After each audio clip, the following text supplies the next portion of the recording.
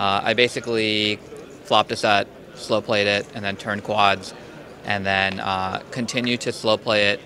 But the aggressive player decided to check raise and a three-way hand, and I just called to continue to let him keep betting. And then on the river he bet, and I raised, and he obviously called, so he has to have something because he called my river a bet.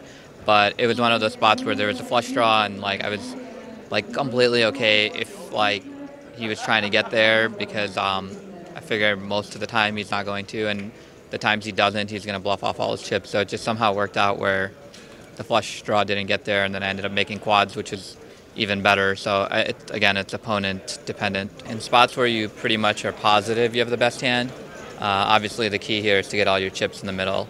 I would say the number one key in doing that is knowing how your opponent plays and what you need to do. So in my specific case, I knew my opponent was just overly aggressive. He was a really good young player. He just it was early in the morning and he seemed like he wanted to win every hand. So I kind of just let him be very aggressive.